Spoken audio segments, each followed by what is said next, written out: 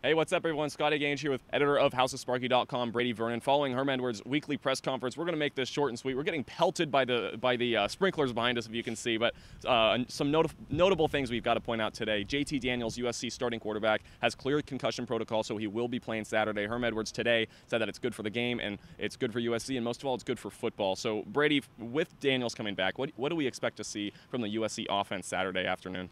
Obviously, with Daniels, will probably be better. We'll don't know if we truly know that because it's been very inconsistent, just like ASU's offense has been.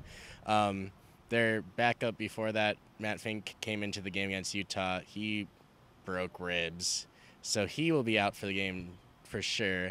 Say if Daniels for some reason can't play, the third string, whose name is escaping me, hasn't played it down ever, and he'd be the only active healthy quarterback.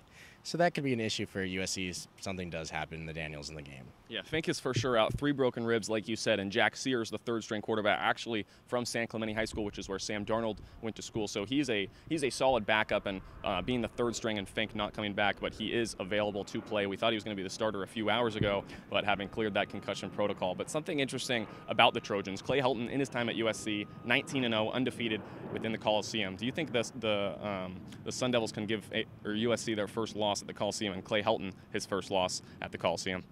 Well, it's going to be tough because, to be fair, a lot better teams have gone to the Coliseum and not gotten a win. But Herm and the guys will probably try to keep the game close, as they have for every single other game. So if that happens, it gives themselves a chance like they've had every other game. Will they actually execute down to the wire like they did in Michigan State, or will it end up being one of those another one-score losses as we've seen 4 times this season? I don't know. I do believe that there's a chance because I think both teams are very inconsistent, as is much of the Pac-12 South. You speak inconsistency, and that's something that both teams really have. And ASU and USC both coming off losses, both at home. And so I got to ask you this. Which team now has to win this game more? Is it USC, which just lost to Utah, has been struggling lately, or is it ASU, where they seem to need to bounce back and get back to 500? We'll go with ASU simply for the fact that if they lose this game, I think their chances are just done if they're not already for the Pac-12 South.